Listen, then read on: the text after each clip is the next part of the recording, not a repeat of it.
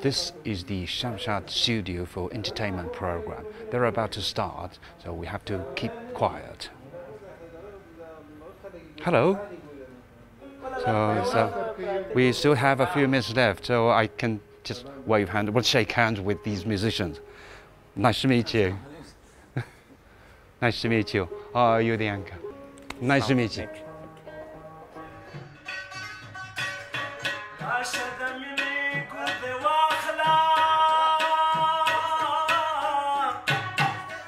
The program has been broadcast now for nearly 15 years. It airs once a week on a Friday night and attracts people of all ages. The music is pure Afghan with traditional lyrics. تنا په افغانستان کې نه ځکه چې د افغانستان څخه بهر په نورو هیوادونو کې چې کوم افغانان دي زمونږ هغوی ډېر په مینه باندې ګوري د خپل وطن مینه پرې ماتوي.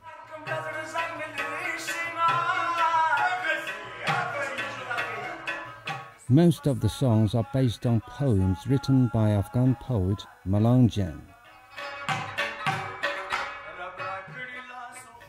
نه مونږ خو اکثریت چې د په دې خپرونه کې ملنګ جان هغه یو شاعر دی چې ډېر یعنې د هغه شعر او شاعري چې د اکثریت د افغانانو هغه سندرغاړي چې دي د هغوی په خوله باندې د هغوی شعر او شاعري ویل کېږي ځکه چې د هغه شعرونه د هغه غزلې هغه چاربیتې چې د هغې لنډۍ او مونږ په همدې خپرونه کې وړاندې کوو. په دې کې اکثریت مونږ جدید موسیقي یا جدید سندرې چې دی مونږ نه نشرو ځکه چې دا کلاسیک میوزیک دی او همدې تر څنګ چې دی هغه شعر او شاعري مونږ په دې کې وړاندې کوو چې په هغې کې یو غټ مفهوم وي.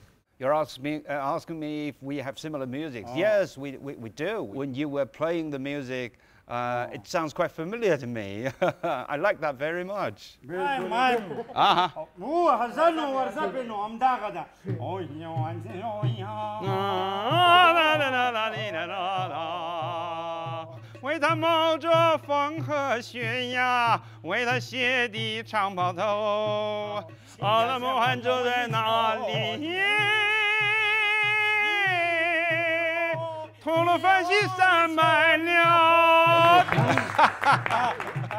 Shamshad is one of the biggest media companies in Afghanistan.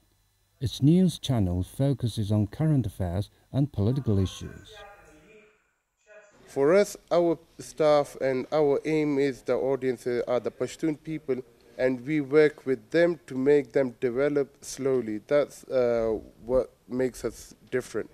Taliban's been for a year. They have implemented many policies across, but a lot of the policies that they have implemented have not affected us so much as we were traditional from the start. Shamshad has survived the changes of the past year, unlike many other media companies here. Lack of funding and fewer job opportunities are still big challenges for them.